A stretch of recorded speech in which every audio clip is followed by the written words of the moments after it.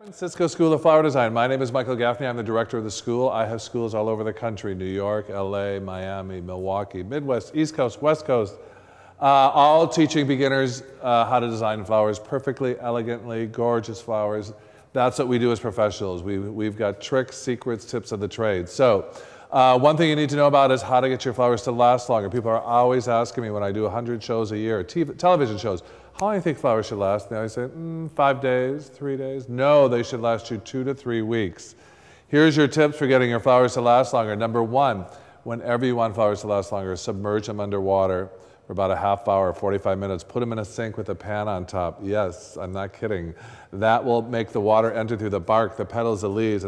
Flowers do this. They drink and they evaporate through the surface. So if you put them underwater, they will hydrate the entire blossom. Number two, put a little bleach in the water, 2 or 3 drops of bleach. That will stop the bacteria that destroys the stem. Number three, buy a bottle of Crowning Glory. Every top designer uses it. You've never heard of it, I know. Elaine Matashita, the Chicago Tribune, called me and said, Michael, what's the #1 product you live without? I said, Elaine, you've never heard of it. It's called Crowning Glory. It's a wax sealant that stops the flowers from dehydrating.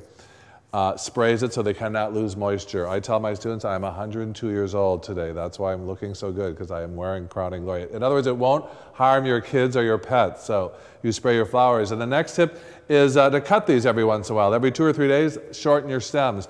I have a roommate in New York. She says to me, ever since you taught me the bleach and spray thing, I got to shoot these things to get rid of them. So you want your flowers to last longer? I always say, if people knew a few design tips and how to get your flowers to last longer, wouldn't you use them or buy them more often? Of course you would.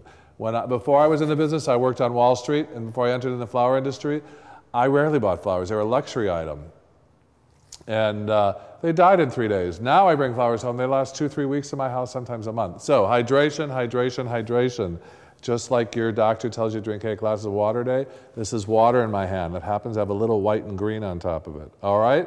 So the next segment, we're going to do some design tips. I'm going to show you some 2-minute, top-of-the-line couture flower designs that you can do at home. Easy breezy summer designs. Stay right there. Bye.